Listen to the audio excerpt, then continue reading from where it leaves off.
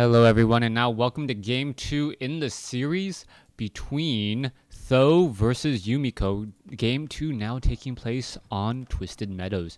Yumiko spawning as the orange human player here at what I'll call the 5 o'clock position.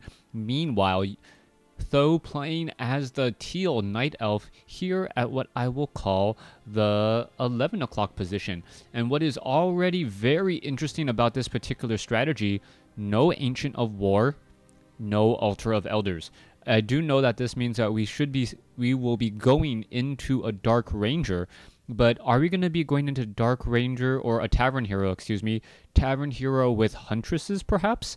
That would be a reason why you wouldn't need that early Ancient of War and get that building down. We already see now Yumiko looking around the map, looking for where exactly his opponent could be. Now Yumiko knows the standard Night Elf strategy, which is to try and train up an Altar of or Ancient of War somewhere near these center creep camps here. Perhaps over here or over by a shop, something where you can try and hire up where you can tank a lot of damage and then clear it out very quickly. You can see that it is going to be a Hunter's Hall, and I swear I have not yet seen this game. And yes, Yumiko is actually just a little confused as to where his opponent possibly could be. You can see an Ancient of War finally comes into play, but it is much later, and Yumiko is just wandering around here wondering, where exactly has my opponent spawned? You can see that there's a peasant right there, and there is a wisp now walking around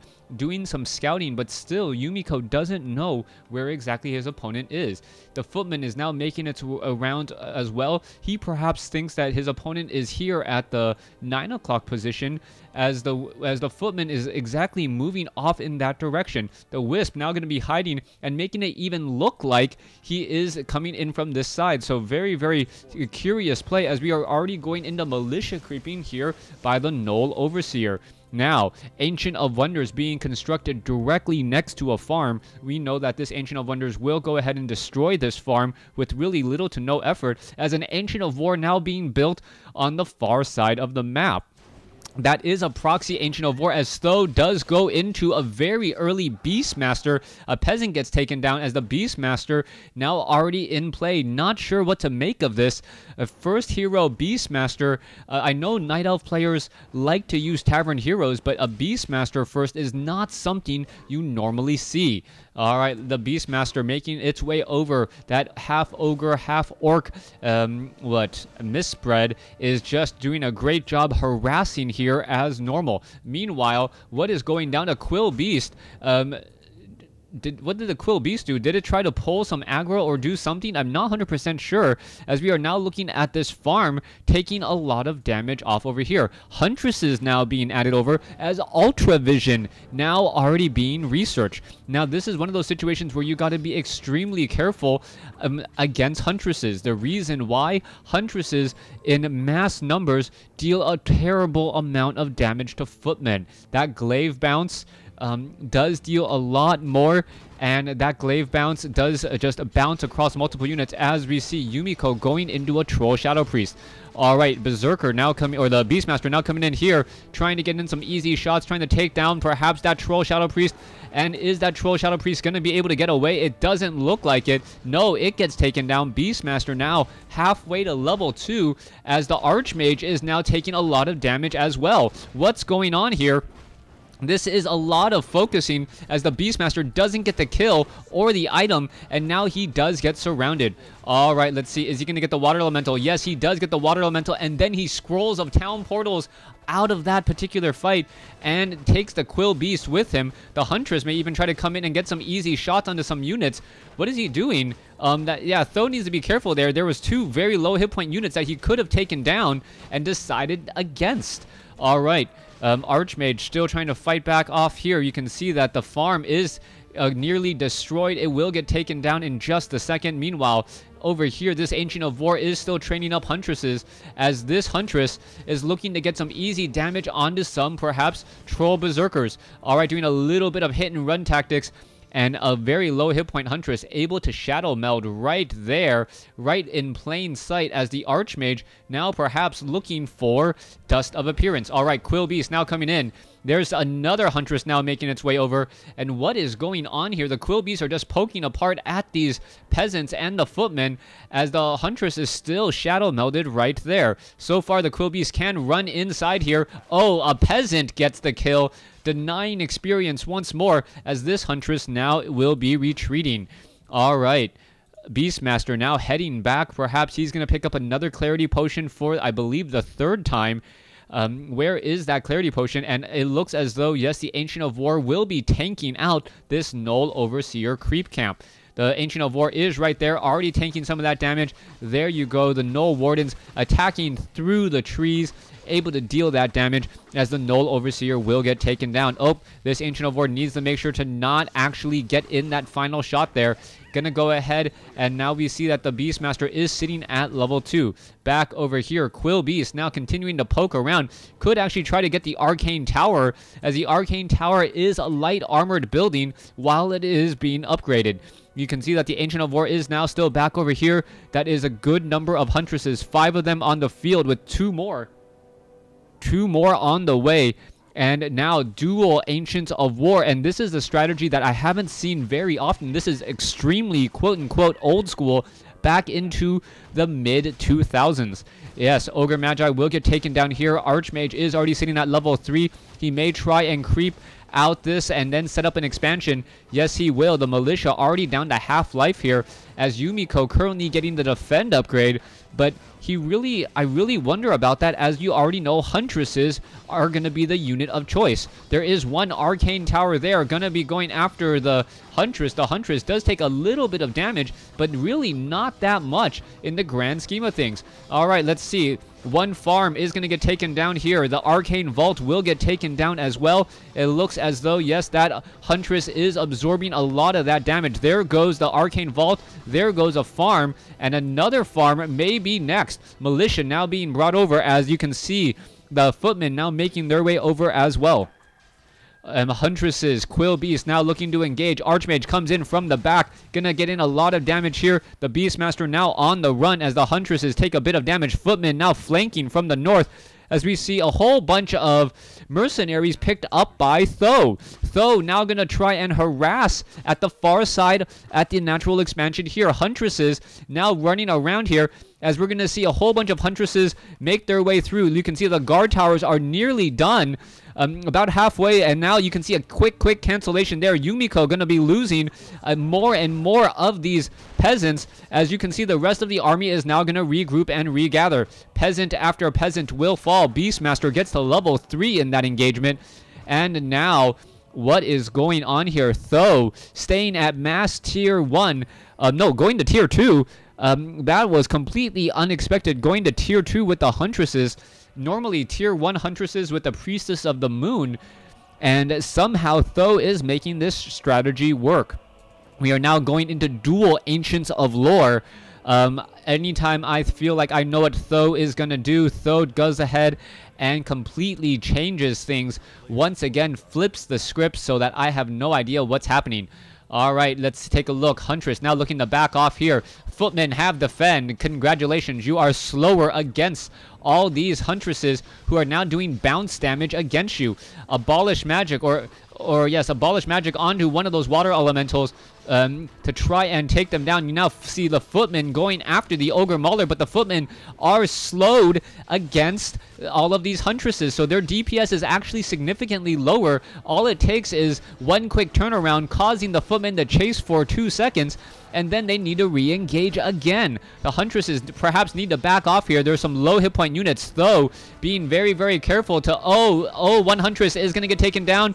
Is it going to get taken down? What is going on here? There goes 1. There goes 2. And we now see level 4 Brilliance Aura on the Archmage. Ogre Mauler gets taken down. Water Elemental gets taken down. And after all of that, Th000 is in the lead. Oh, Huntresses absolutely counter... healing Scroll of Regeneration, because Fireball long distance hit. There it goes down again, as the Scroll of Regeneration gets disrupted very quickly with Huntress bounce. All right, Forest Troll Shadow Priest now being picked up and walked back over to join in on the fight. Water Elemental will get taken down there. Down to 11 hit points. One more shot. There it goes, giving more experience to the Beastmaster. Beastmaster is still looking strong at this point. Whoa, a little bit too much. Beastmaster is still looking strong at this point as the Arcane Vault is about to fall. Huntress down to 105 hit points. Should back off here. You do not want to lose a Huntress or any units to a tower for that matter. And there it goes. It does get taken down as we are now seeing a Thunderhawk in the air. A beautiful choice by the Beastmaster to get a Thunderhawk.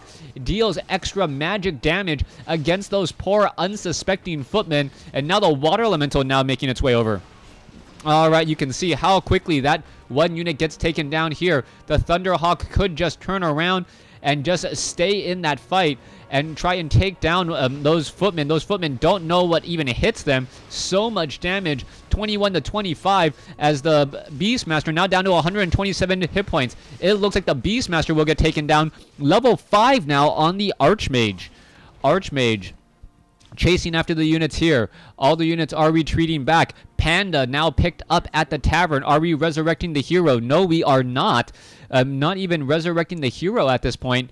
And what is going on? You can see double Water Elementals. Water Elementals should make very short work of Huntresses and that Thunderhawk there. The Thunderhawk, however, does deal a lot of damage. There's a huge breath of fire coming across the top as we are now reviving the dead hero back at the Altar of Kings. Yumiko loses another footman. The Panda may get off another kill there. It looks like, yes, level 2 now. And the Panda completely turning things around as the Archmage takes a wrong turn. Where is it going? He has no idea. A Potion of Lesser Invulnerability will be needed, or Invulnerability able to run around the corner and now head back home. That Archmage is fairly fast and light on his feet. Should be able to get wherever he is going. And yes, we'll be picking up perhaps a Staff of Teleportation, those Scrolls of Healing, and now trying to regroup with the rest of this army. Footmen all very, very low. It looks as though Huntresses and Dryads may catch this army out of position. Oh, one low hit point footman already. There goes another low hit point footman. There's the bounce on those Huntresses as the Archmage now uses a Scroll of Town Portal to regroup for himself. All right, Priest are nearby. Scroll of Regeneration. Yumiko sitting at 30 over 54. Meanwhile, 48 over 50 as the Panda, Dryads, and units are still all just coming together. Ogre Warrior about to get taken down here. Ancient of War taking a lot of damage once more. You can see Forest Troll Trapper gonna fall. Tome of Intelligence +2. Pandas do like to read books that make them smarter, apparently, as he's up to 18 intelligence and 300 mana at level 3. True Shot Aura for the rest of the army. Why not? Dryads, Huntresses all dealing more damage there. As we're now looking at a Tree of Life by Th000, a ninja expansion here at the 3 o'clock position. So far, that Panda is doing a great job staying in this game. Beastmaster now back out. Staff of Preservation picked up. And I do believe that Th000 does have everything to clean up at the next point. He has a great follow-up in this expansion. He'll be able to get that and maintain that economic lead. He already has 2 heroes out, the second one being level 3. A level 4 and a level 3, I believe, beats a level 5 and a level 2. If the Mountain King can even get to level 2 at this point. It is a 3-3-2 creep camp. He should be just quite there. No, there's a Forest Troll High Priest. He will make it with absolutely no problem. There it is. And now trying to finish off the rest of the units. However, in comes the fight. So many owl sentries doing what they do best by being an owl and constantly just look around the map here, able to see what's going on. And the Huntresses are going to take down this one farm. There you go. I believe this is going to open up the floodgates for all of those units. Is there a Scroll of Town Portal? No, there isn't. So all the units, they just want to make sure that if the army is in the back there, they can chase in. Mountain King now sitting at level 2. But is it going to be enough? The Mountain King needs to figure out when that fight is going to be going down, as we are now entangling a gold mine. Alright, Breath of Fire does catch a couple of peasants here. This peasant off on the side, just playing a game of darts, apparently, with all of those poor peasants who are trying to just mine some gold. All right, mining some gold, mining themselves, and they end up getting destroyed. There you go. There's the engagement. This is a little bit of a flank. Militia on one side, army on the other. Thunderhawk is in the air. You can see that the defend is up. There is a roar, scroll of the beast. So much damage to be had. The Hawk dealing now up to 33 damage, but there's the GG. As we now see Th000 quickly taking out Yumiko 2-0 in this series. Thanks for watching. Thanks for listening.